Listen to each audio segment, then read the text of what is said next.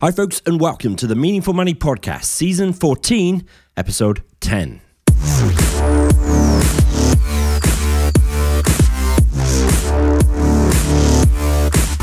This is the podcast dedicated to helping you put your finances in order. My name is Pete Matthew, and I'm going to share with you everything you need to know and everything you need to do to secure your financial future. I'm here to help you make sense of money.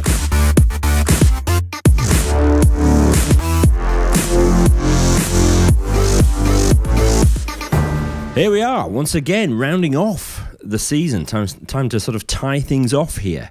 It's the now traditional season-ending Q&A. You've been sending in your questions throughout the season. I've done my best to sort of collate them, almost curate them, really, because there's been so many, to the main points. Needless to say, I'm not going to get to all of them, unfortunately, but very shortly I'll be answering the ones that I've selected.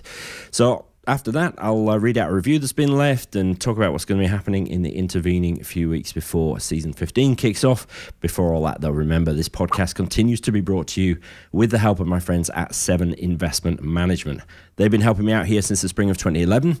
Really, genuinely could not have done this without them. So please do check out what they're up to and say thank you.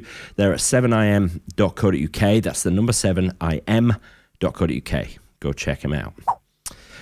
Okay, let's not hang around because we've got a bit of ground to cover. Let's get straight into the questions. Remember, notes, links, all that good stuff there at the show notes, as they always are. And it's the only link you need to remember, meaningfulmoney.tv/NA10. That's for new accumulators, episode 10.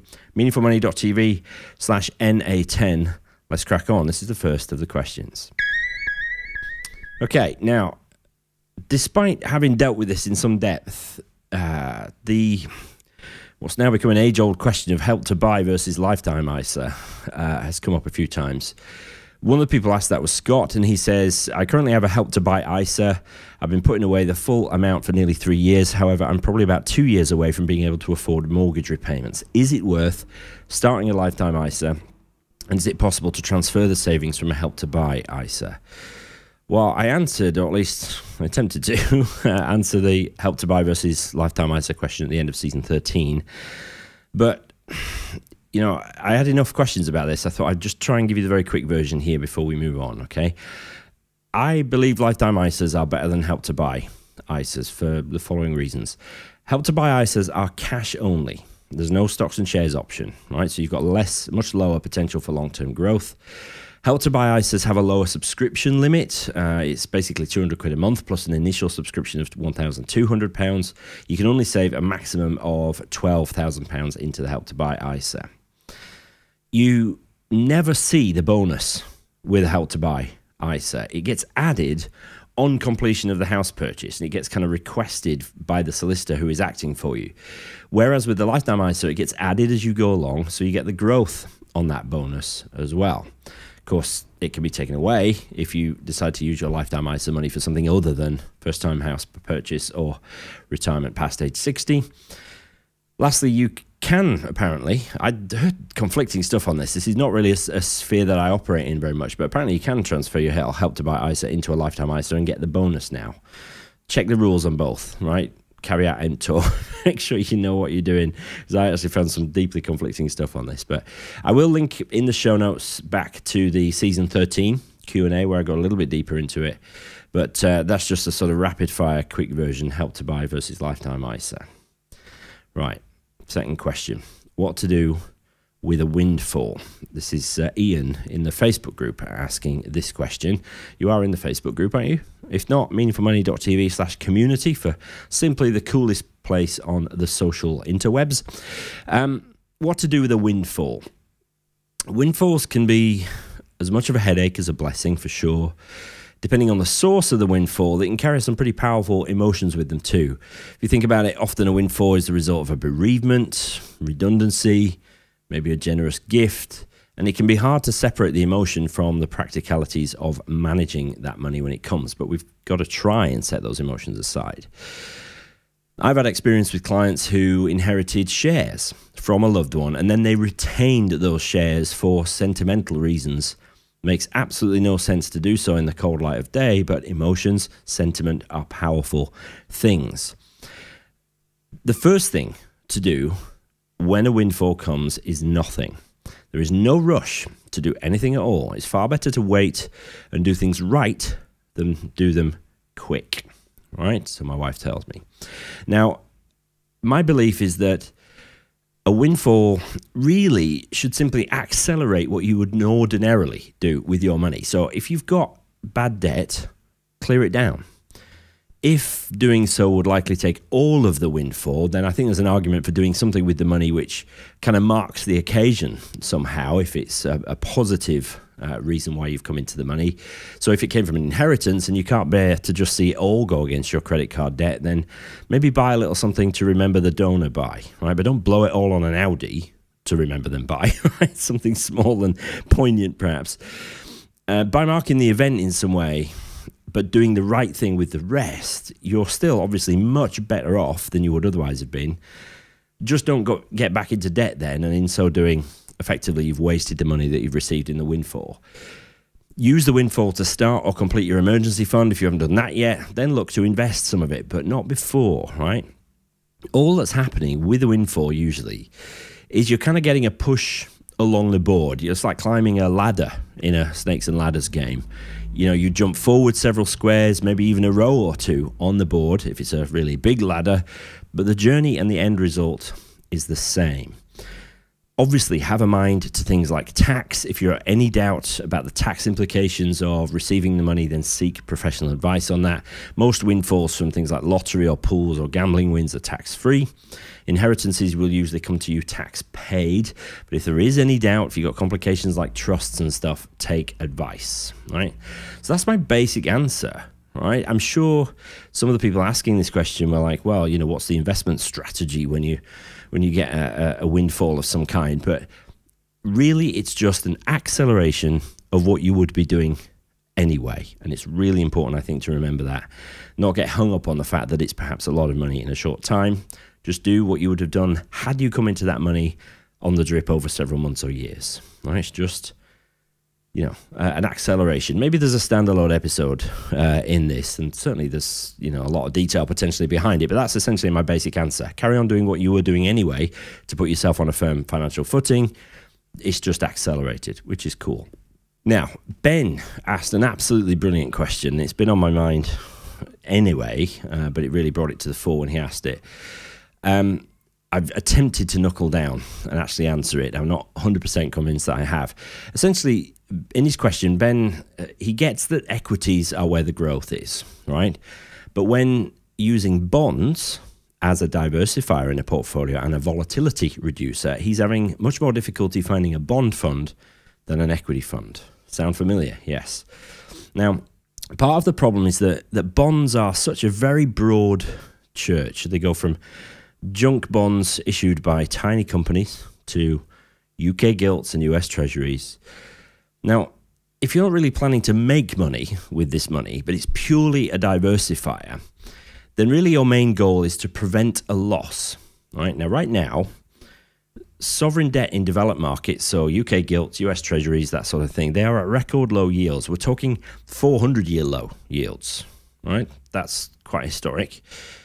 Yields are the inverse of prices, essentially. So where yields go down, prices go up. And so if we're in record low yields, we're at record high prices. Now, that doesn't mean that prices will definitely go down from here, but it's arguably more likely than not. Now, back in episode 317 with the legend that is Lars Kreuer, he essentially suggested buying a global tracker fund. And then if you wanted to diversify and to sort of limit volatility a little bit, buy government bonds in your local jurisdiction, which for most of us listening here in the UK, that means buying gilts. Now, you can buy gilts directly from the Debt Management Office. There's a link in the notes. You're not buying a fund. You're actually buying the gilt. You will get the piece of paper, or probably the electronic version of it now. There's no real time here, I don't think, to go into pros and cons of this, but no doubt for most of us, a fund is an easier way of doing it, right? Now, where do you look for funds? One of the great starting points is to look at the sectors, and the UK gilt sector has 30-odd funds in it, I think. You're going to need to dig, though. So I did a very, very quick filter on that sector, I used Morningstar, the free tools there, to find first quartile funds in the UK gilt sector over 1, 3, and 5 years. Right? That whittled things down to 6 funds. Not too much between them in terms of 5 years performance. But when I brought in, just out of interest, Vanguard Life Strategy 60% equity fund, and just compared the volatility of that, which has 60% in shares and the rest in bonds, when I brought that in, I compared the volatility of it with all those gilt funds. The Life Strategy Fund was actually less volatile than the gilt funds, right? So in your question, Ben, you pointed out that the reason for this is that most gilt tracker funds, they track the whole gilt market, and hence they tend towards longer dated gilts. Gilts, remember, are IOUs. So longer dated gilts means that the IOU, you get your money back, it's longer down the line. And they are more volatile than shorter dated gilts. Essentially, the shorter the date, the nearer the time to redemption. And so prices are much less volatile at the short end of the scale. So you're going to really need to dig deep into the data. You can find short-dated gilt funds. They will hardly move at all, right? So they're not going to make you any money. They are there purely to balance and to provide a volatility reducer for a portfolio as a whole. It's going to take a bit of work for you to find. This is, I think, such an unprecedented time in the history of gilt prices. I'm not sure there is an answer to it right now, but short-dated gilt funds are likely to be the least volatile option. Should offer something near the capital preservation, which is kind of the whole point of the exercise. Perhaps I need to get Lars Creuer on again. Lars, just answer this question for us. So, Ben, I'm not convinced I've answered that question to your or my satisfaction there, but in order to do what Lars was suggesting the gilt element of a portfolio should do, which is to temper the volatility of the whole thing, you are looking at short-dated gilts. You're not going to make any money. You're probably going to lose money in real terms. But it'll do its volatility reducing job, perhaps unsatisfactorily. Okay, a few people asked about whether or not it makes sense to pay more into a pension than you will get on your employer match. All right, so most of us, if we are employees, if we join the workplace pension, employer puts some in, we put some in, and some employers will match whatever you put in up to a certain point. They have to put a minimum amount in for you, but some will go further than that. So if you decide you want to put 10% in, some will match 10%, right? Some will match 7%. The question is, if, let's say, your employer matches 8%, but you're paying in 10%, does that make it worthwhile? That extra 2%, is it really worthwhile? Now, regular listeners know that whenever I get the ISA versus pension question, my basic answer is that you should, obviously, if you're employed, get as much into your pension to maximize that free match from your employer. Everything else can go into ISAs, particularly when you're starting out. Darren and Chris, though, asked this particular question about paying in more.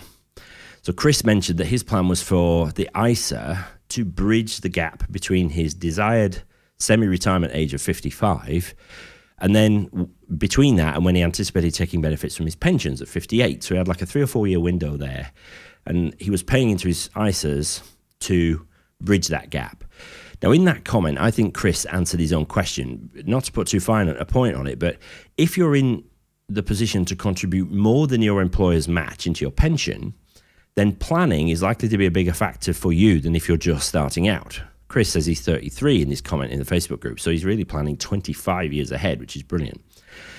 So here's a little sneak peek at what we're going to be talking about in season 15. It's going to begin in September. The title of the season will be Planning with Purpose. All right, I'm going to be building on the new Accumulators season, looking at what you need to know, what you need to do when you're well down the road of the wealth building journey. So it's going to be some of these little nuances and the planning points. For most of us, though, the answer to whether we should divert extra pension contributions, extra in inverted commas, will depend on our own individual plans. If you take away the individual life planning that we're doing, the maths will always favor pensions simply because of the tax relief on the way in. You've got more money to compound. As a result, the fund will be larger than the equivalent ISA fund at any given point, assuming identical charges and investment profile. The free money grows quicker, right? So you'll end up with a bigger fund. Obvious, really. Now, ISAs are tax-free. Pensions are taxed.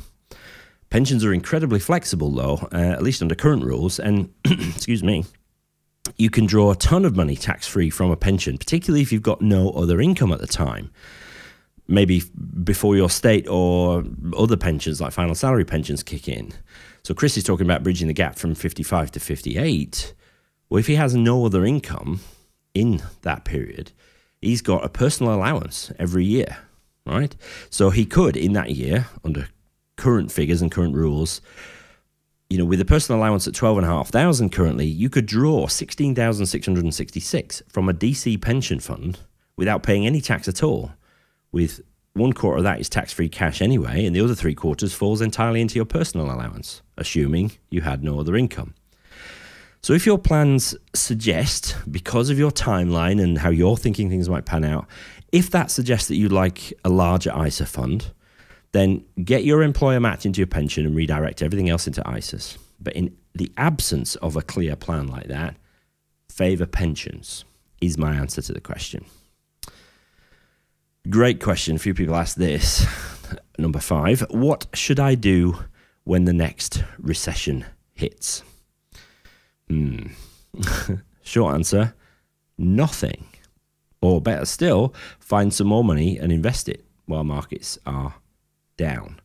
Let's define a recession. Essentially, the technical definition of recession is 2 consecutive quarters, 3-month periods, where the economy has reduced in size. Right? Recessions are normal.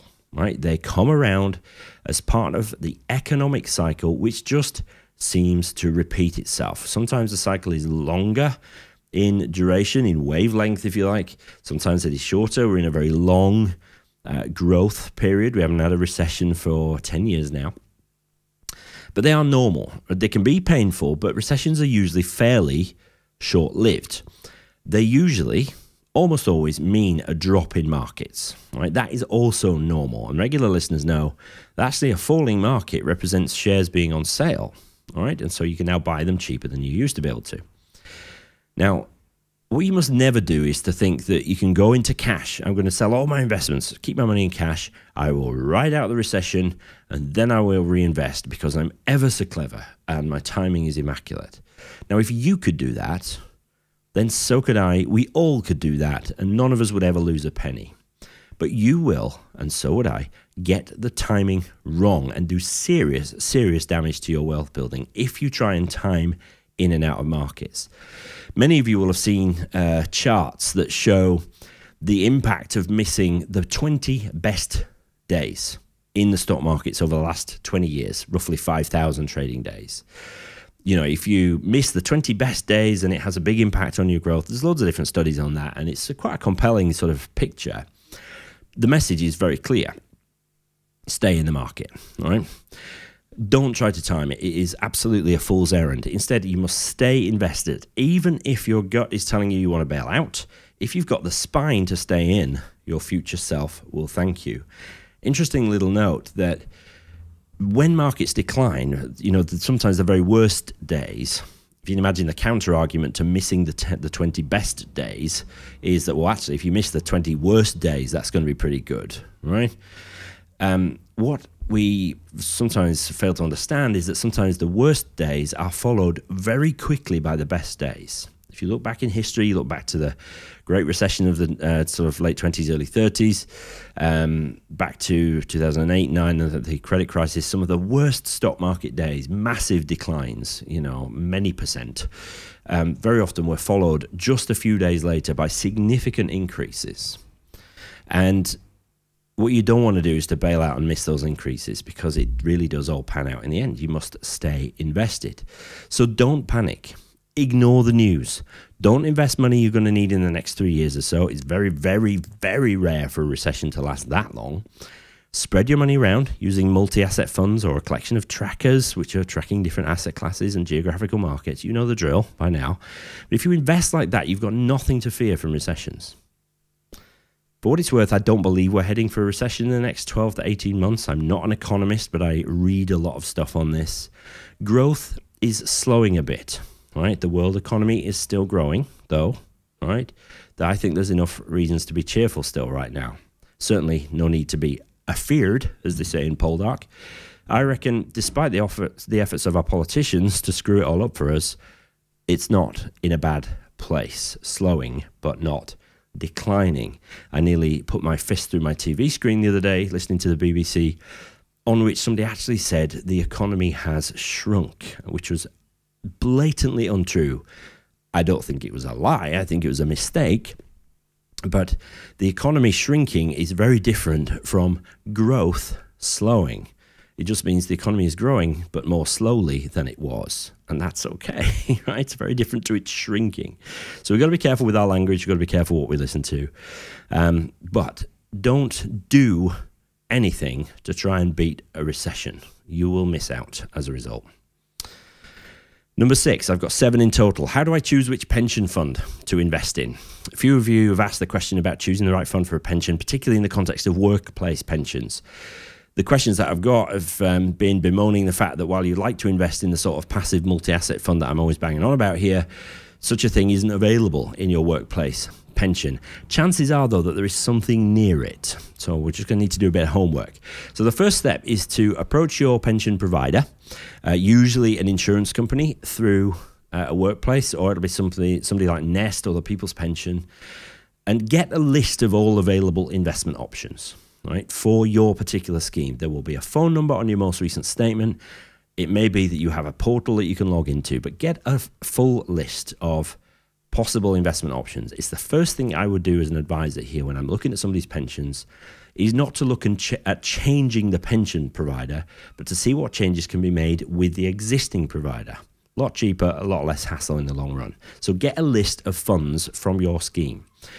Might be a web page with that information, but hopefully that list will show you which sector each of the available funds are in. Sectors are collections of funds. There's a few different providers of sectors, but the most common ones is the investment association sectors, the IA sectors. And they're a collection of funds which are invested in broadly the same way. So collections of peer funds, if you like. The idea, of course, is that it enables you to compare a fund with its peers. Look for the mixed asset sectors, of which there are 3. 0 to 35% shares, 20 to 60% shares, and 40 to 85% shares. And then finally, we have the flexible investment sector. All right.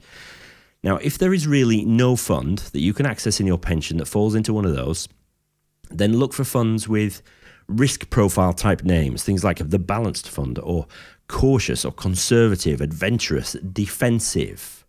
You get a sense of what they're after and what they're trying to achieve. Take a look inside them and you'll likely find that there is a blend of asset classes there. All right. I genuinely wouldn't lose sleep over this. Pick one or 2 funds, crack on, keep it under review. Make a point of checking in once a year maybe to see if new funds have been made available on the pension scheme. Make sure you review your chosen fund or funds maybe once a year, something like that. But it isn't going to make or break you. You don't want to, I suppose the thing that might make or break you is what you don't want to do is have pension money in too cautious a fund. So given the timescale, probably for many of you listening to this, given the timescale before you're likely to even be able to access that money, chances are you should take more risk than you're thinking about doing. Okay? Last question. Quite a few people ask this. Is my platform money safe? Now, I did a couple of videos, a couple of 5-Minute Fridays on this a while ago now. A frequent question, I get it all the time, is the protected status of investments on platforms. And you can see where the confusion lies. You know, if I hold assets, like the smallest unit of investing, like a share or a bond, if I hold that inside a fund, and then I hold that fund and probably some more funds on a platform, where the hell actually is my money, actually? Right? What happens if some level of that pyramid asset, fund, platform, what happens if some level of that goes under? How much protection do I actually have? Now, here in the UK, we have a scheme called the Financial Services Compensation Scheme. It's government-backed, designed to make sure that investors are protected against a company not being able to honour its liabilities to you. Now, the headline figure you need to know is £85,000. You are protected for up to £85,000 per person per provider if an investment company goes bust with your money. All right. Used to be 85 grand for savings and £50,000 for investments. Now it's 85 grand across the board if the investment company went under after April 2019. Now let's look at this from the top down. We're going to start with the platform, sort of highest level thing. Let's say you invest with Hargreaves Lansdown, all right, and you hold funds with Invesco, Fidelity, and Vanguard. Hargreaves Lansdown is deemed to be a provider for compensation scheme purposes. So if you hold more than £85,000 there, you might think that you would be vulnerable, but you're not, because your platform doesn't have access to the money held with those three funds we talked about. They're essentially organizing the admin of your money to the fund providers. They are charging you for the admin, really, but your money isn't held with them. Now, any cash you've got that isn't yet invested in funds, that is held with them, but it's ring-fenced so that they can't access it. That's thanks to the FCA's, the Financial Conduct Authority's, client money rules. So I'm not even remotely worried about a provider going under. Now, there was a potential challenge for investors on a particular platform whose name has just escaped me, where they tried to get investors' money to pay back creditors of the platform. I don't believe that was successful, but I'll put a link to the 5 Minute Friday where I dealt with that. So that's platform. Turning now to the funds themselves, the client money rules apply there too. So as funds hold underlying stocks, it's important to know who actually owns the stocks, right? All OICs and unit trusts, the main kind of funds that we're talking about, they use a depository or a trustee, and the trustee holds the title. They own the underlying stocks in trust for you, right? So that means if the fund manager goes bust, they are still not holding the underlying assets, right? It's the trustees that are holding them in trust for you. So that's a legal position. They are yours, just held under trust to make the admin easy.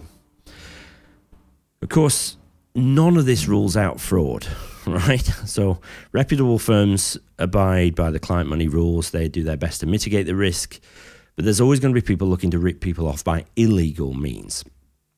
I don't lose a moment's sleep about the security of my clients' assets on platforms, and we're talking some big numbers in some cases. It wouldn't be possible for some of my clients with multiple seven figures to keep less than £85,000 on any one platform. It would be an administrative nightmare, and their costs would be insane. And so we don't have any compunction with having £4 million on one platform, all right?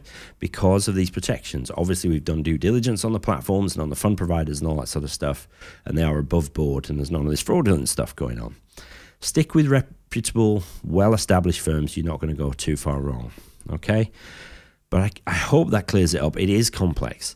Platform is a provider, but they're not holding your assets. The funds you're invested in, they are holding your assets through a trustee or a nominee, and so those assets are in trust for you, and again, ring-fenced from the money owned by the fund house, if you like, used to pay their staff and heat their offices and stuff. This is one of the benefits of being in a developed market. We have a very comprehensive compensation scheme, which should serve us pretty well.